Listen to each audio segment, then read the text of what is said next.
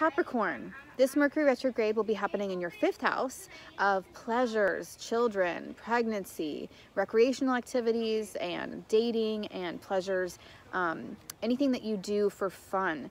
So it's also the house of creative expression. So you could be like going back to the drawing board and figuring out something that you want to create or a project that you want to do.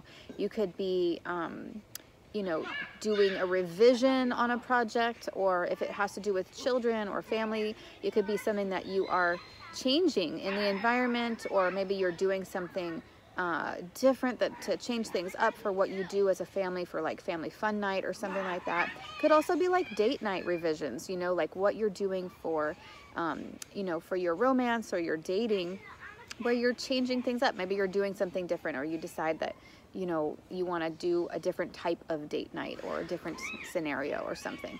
So there could be a lot of, you know, changes and revisions with that. You could also experience setbacks, delays, or mishaps in the area of children, creative expression, as well as recreational activities.